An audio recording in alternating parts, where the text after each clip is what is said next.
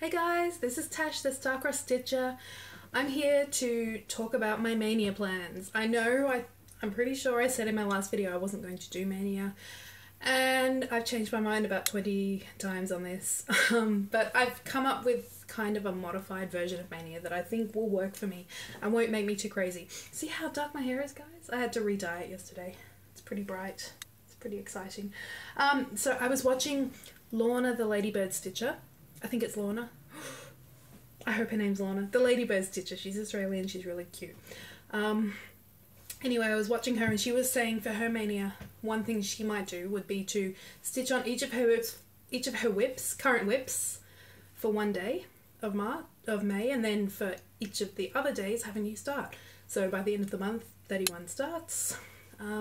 Yeah, and I think that's what I'm going to do. So I have 22 current whips.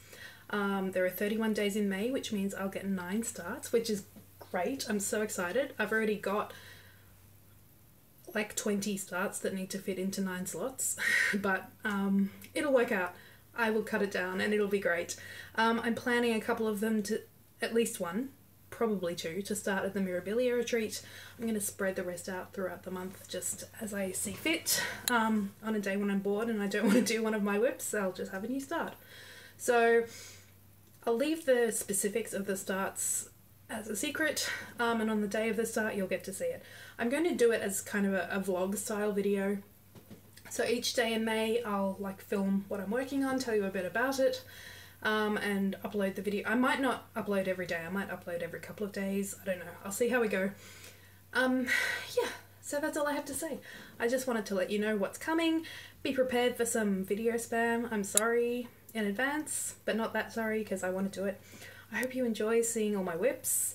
I hope you enjoy my new starts. I know that I will, and that's the important thing. Yeah, that's all I have to say for now. I keep looking at myself instead of at the camera. I'm gonna go because I'm gonna make my video about my first whip right now. See you later, bye!